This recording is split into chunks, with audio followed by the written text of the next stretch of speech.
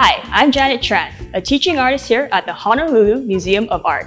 And today we are going to explore ink wash painting using common traditional tools. Ink wash painting is a prominent part of traditional East Asian brush painting that originated in ancient China and then made its way to Japan and Korea. East Asian painters consider 4 tools as essential to this practice: an ink stick made of soot and glue that is compressed and dried, an ink stone used to grind ink, brushes made of natural bristles in a variety of sizes and stiffness, and lastly, woven silk or handmade papers made from a variety of plants. As for subject matter, painters would focus on 4 common subjects: landscape scenes, portraits or figures, fauna such as birds, horses, or tigers, and flora like flowers and trees.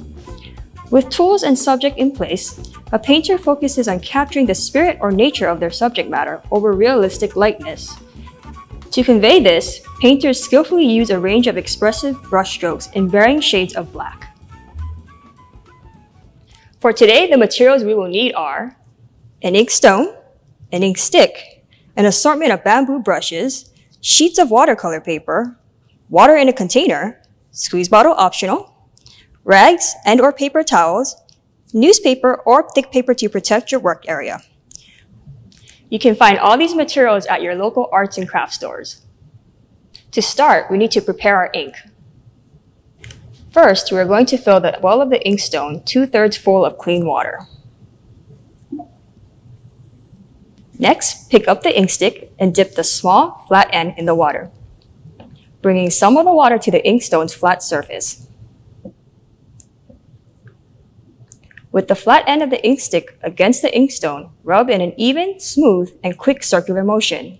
Do this for at least 2 minutes or until all the water turns into a deep black ink.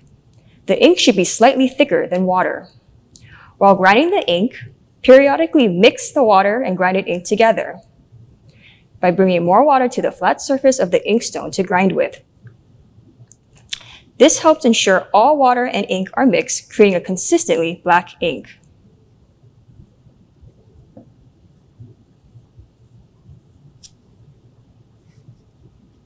Let's test the ink. Use a scrap paper and dip your brush in water to wet the bristles. The bristles need to be slightly damp before using.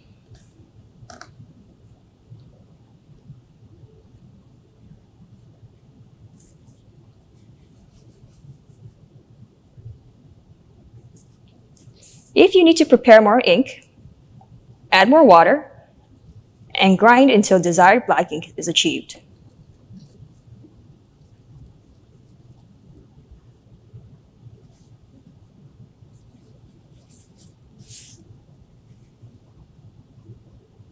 With our ink ready, it's time to explore painting.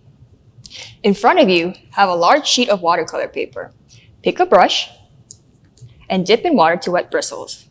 Remember, any brush used needs to be slightly damp before using.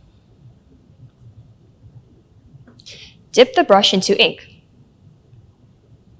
Here we are going to create a range of brush strokes. Some painting techniques to try include painting thin lines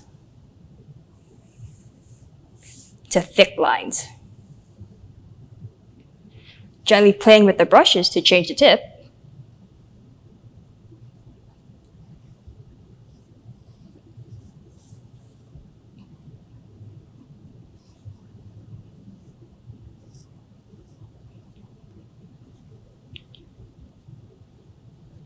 playing with speed using fast strokes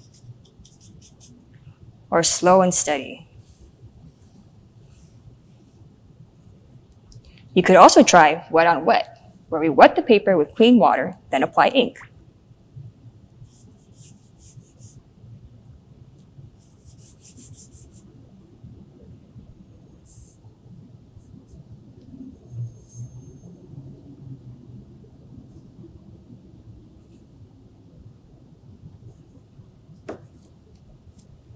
Here are some other examples you can try out as well. You can take a damp brush and just gently dip the tip into the ink. When you leave the brush mark, it'll create a gradient stroke just like the ones you see here. You could also grab the brush and try dabbing it in different angles to create interesting shapes. from large to tiny to even the most abstract marks. Try also using the brush and twirling and swirling to see what kind of expressive lines you may get.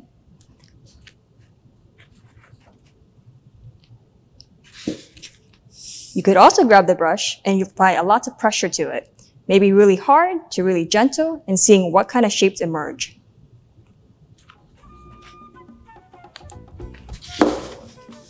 By combining all of these techniques, you can create your own unique ink wash painting. While our painting is drying, let's clean up. Take your ink stick and a paper towel and make sure you dry off any moisture. Once it's completely dry, you're going to grab a clean box and put it back just like this.